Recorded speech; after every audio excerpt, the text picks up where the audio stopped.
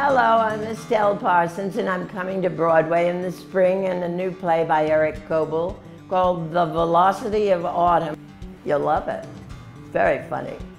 They sent me the play and I read 5 or 6 pages and I thought, this is a character I really want to play because, you know, women in plays tend to be timid, tend to be willing to go gently into that good night. And this woman right away is going to blow herself up and the house up rather than do what her kids want. And I thought that was a great idea.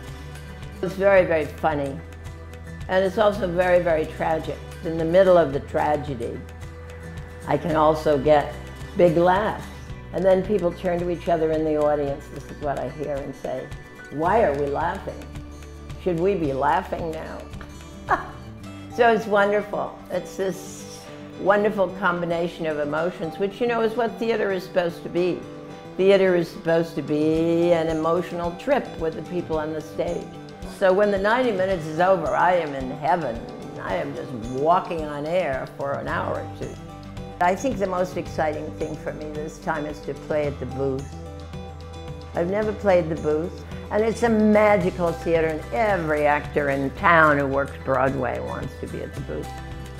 When I read the play, I thought that really Stephen Spinella should play the other part. With Stephen, it has been just the most glorious experience.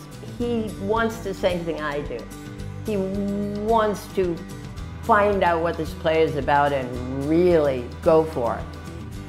Do not go gentle into that good night, right? Go in kicking and screaming, or in pieces.